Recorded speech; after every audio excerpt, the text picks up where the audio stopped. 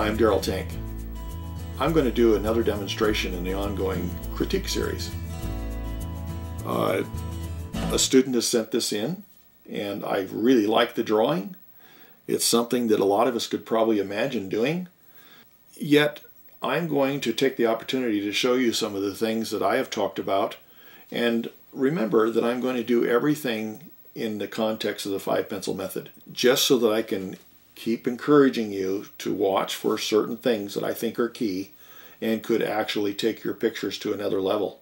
I want to take the opportunity to show you a little bit about structure, and even though it might be hard to identify some things because of the way the lighting is or the angle, we can also look for some of those things to be our advantage as well.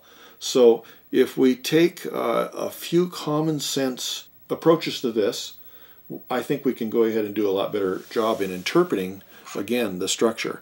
This is very, very common in that when we have a face turned, it could be a person, it could be the dog, that it often throws us out of what their actual proportions or perspective is. We sometimes want to try and do what we're familiar with, and that is maybe the straight-on face, and we forget about some of the angles that are going to, I think, be critical. Let me just see what I can do. I'm going to go ahead and take a look at how I can have some conformity here in that there is an equivalent to both sides of the nose. They may be interpreted a little different, but I want to suggest that this isn't coming out of this side of the face, but it is actually coming from the center. And so there's a few little structures that I think I'll do. I'm going to go ahead again and make sure I know what's in front of what. I'm going to have somewhat of a clean line, and I've established my light source, and I'm going to make this soft. I don't want this to come all the way up though, because I want to have this nebulous nature about this, that it fades away.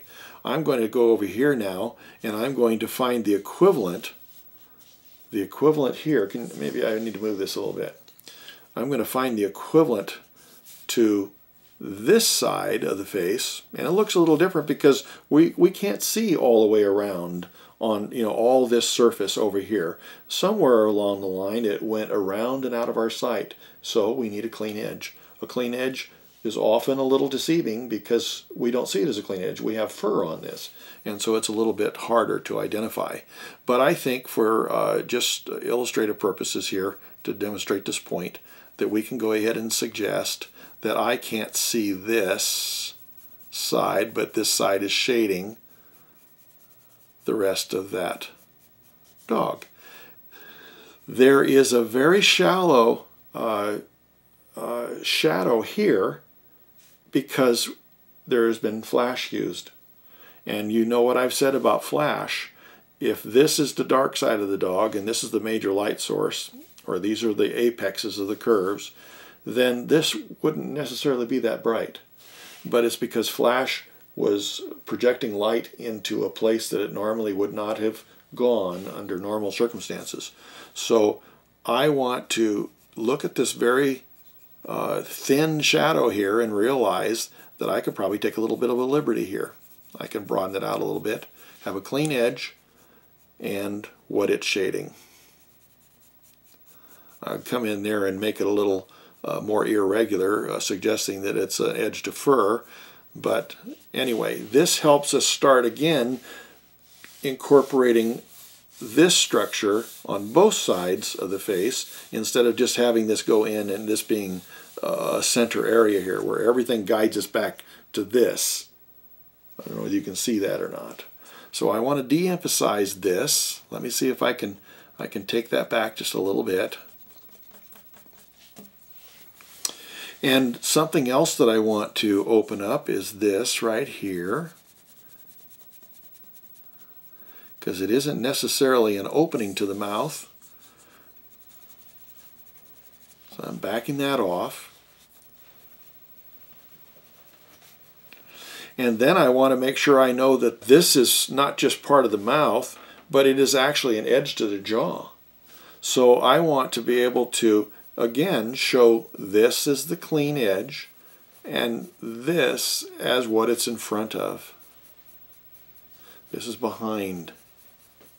So I can demonstrate that with my shadow edge. So now we have this mouth coming forward.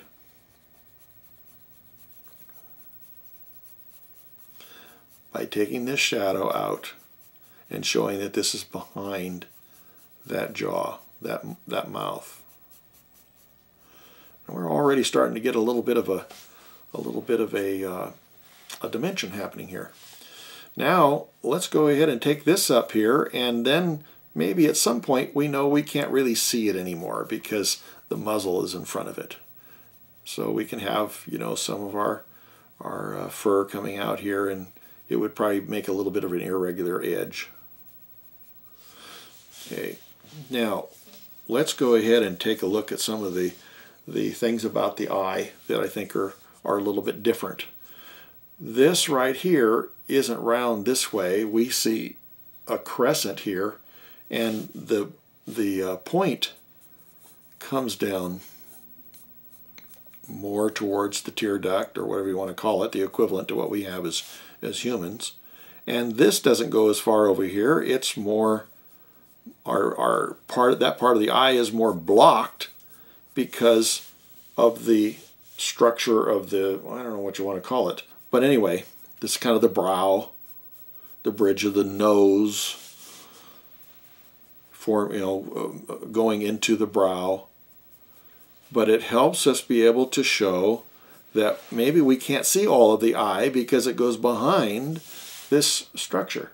Now we have an equivalent to what's going on over here, and yet we almost have a fold in the eyelids like we've talked about. That helps.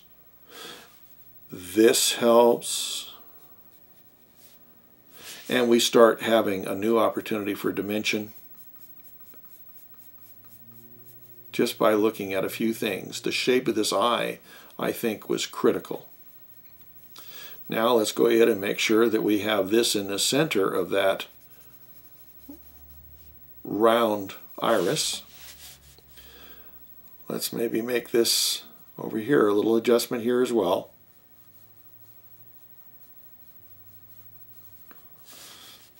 And I'm going to take, just like this is blocking the view of that part of the eye, I'm going to go ahead and show that this goes up and it ends right here because this is blocking the view of that part of the eye.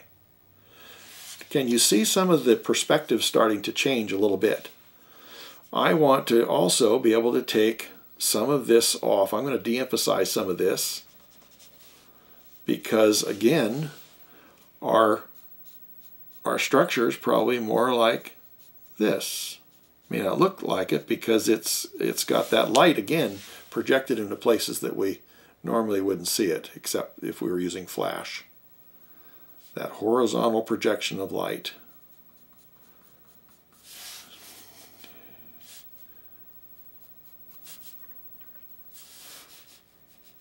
So let's take this up and stop it there as well. Ooh, that looks good. Now we have kind of an eyelid, covering part of the eye, just like it would be in real life or a human. Or very good. Now let's go ahead and take a look at a couple things we might do with the nose. If this nose is turned like this, we're going to be seeing this not symmetrical and not be looking into the nostrils in the same way, but this truly is going to become an edge, and we'll have a shadow on that side, but we want to de-emphasize the fact that we're looking inside the nose. Over here we could be looking inside just a little bit more because of the angle of the nose. Now with a dog structure, I may not get it exactly right, but we have this kind of a flap to the nose that's kind of an edge that goes up to the nostril. And then I want to emphasize this a little more. Everything helping me understand that we have a wedge or a wedge shape to the face, and we have a muzzle that has you know, a dimension and a perspective to it. And so this helps us. I'm going to take, I hope, some of this off. Maybe not so much. I'm going to take this eraser here and see if we can get a little bit more of that off. And let's put on a little heavy. So we take our brush and get this stuff off here. Well, some things will work and some things won't when we're doing these demos. But now the front of the nose has a facet probably about like so. So we're not looking at it like this. We're looking at it like this. So what can help us suggest that? Let's go ahead and take this, that little division in a dog's nose, and let's put it in a little different place, a little different angle.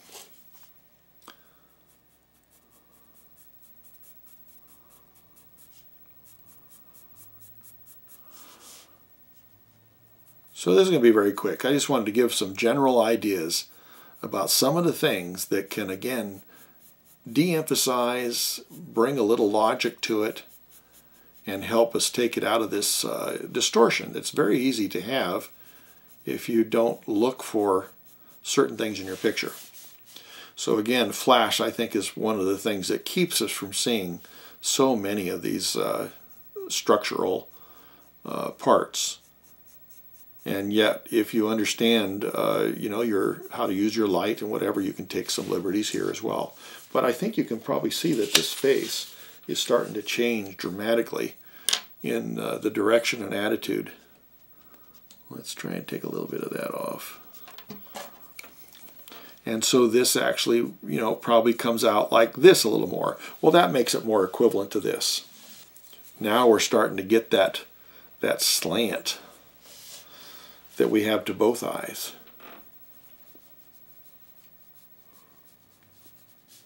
Now, one of the other things is that I'm a little confused about, when I look at this, I'm a little confused about the edge of the tongue. I wish there was a little more of it to show.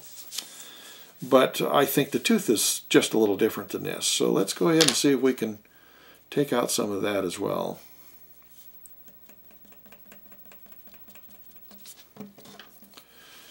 And this tongue actually is going up and over that tooth.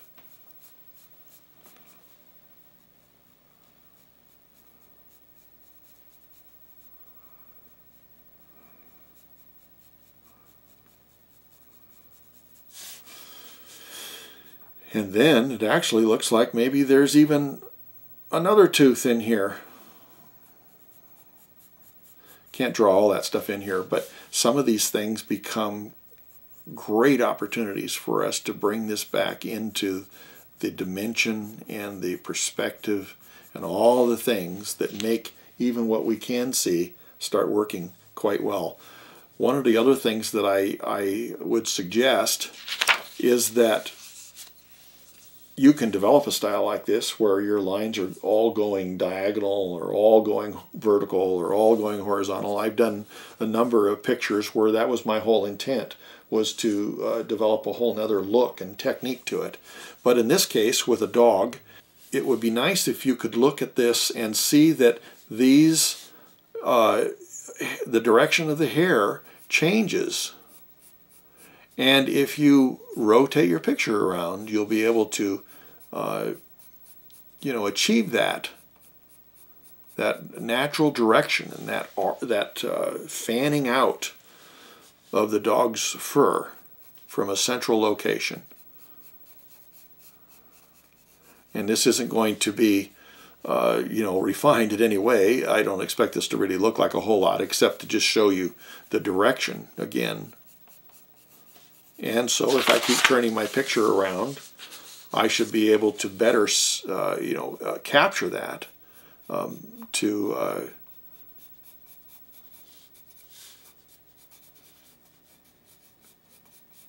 actually draw that direction of the hair if I keep turning around. Otherwise, I got to keep coming up with a different stroke and a different stroke. And this actually just keeps coming all the way around until at this point it's even actually going almost exactly the opposite of all this other structure here.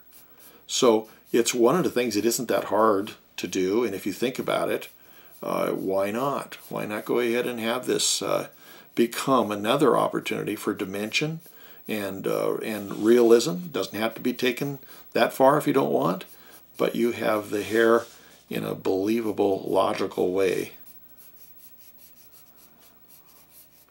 It looks kind of strange when I'm going across what's been done there before, but I just, again, want to emphasize that we have this all coming out in a specific direction. Here's a part of the shape of the head that we could go ahead and take advantage of too.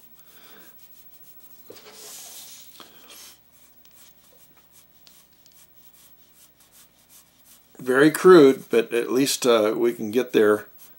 And I can't do everything with this picture except show you where I would take advantage of some of the depth opportunities, and it just would change a whole lot of how this picture is looking dimensionally.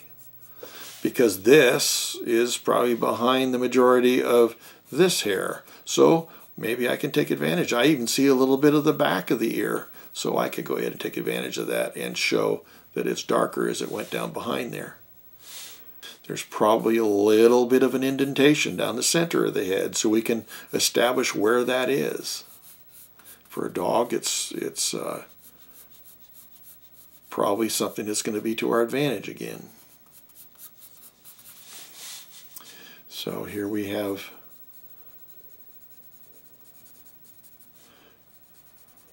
and because this is darker, it's around behind, I can go ahead and suggest that it's quite a bit darker, even though this isn't a very dark dog.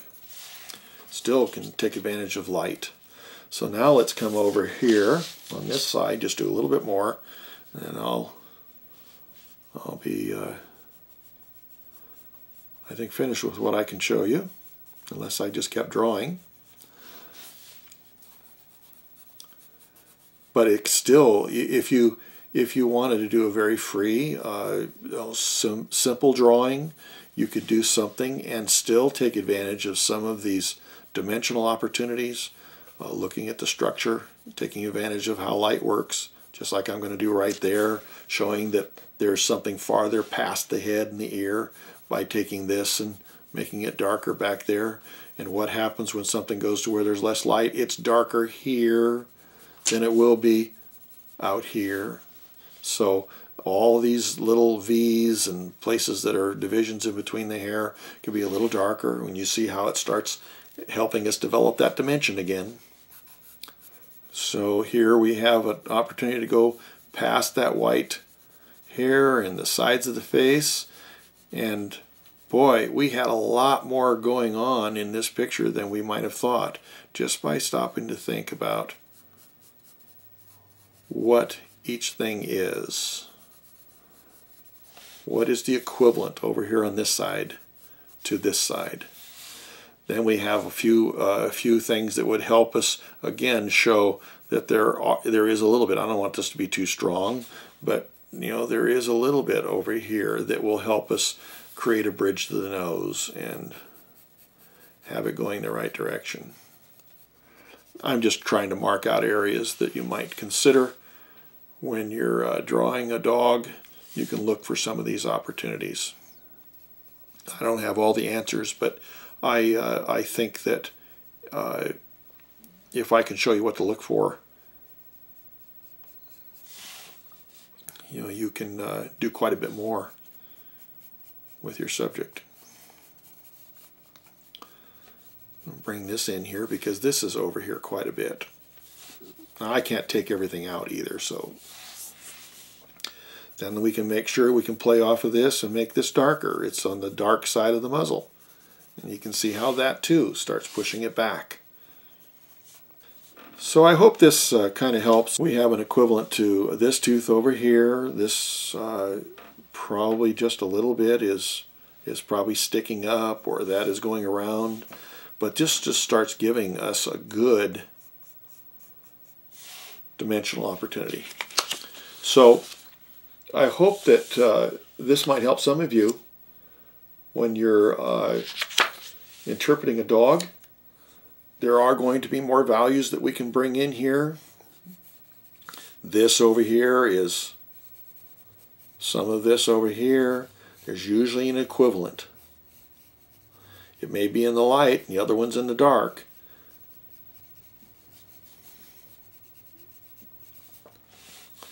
But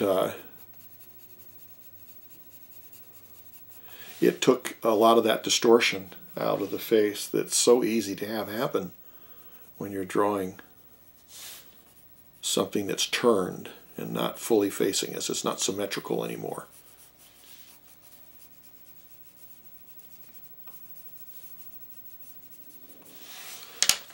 All right, so I hope you enjoyed that. Again, structure in the case of a dog instead of a person, but there's a lot of similarities. And I hope you enjoyed it, and I hope it helped you, and I'll see you in the next demo. Have fun drawing.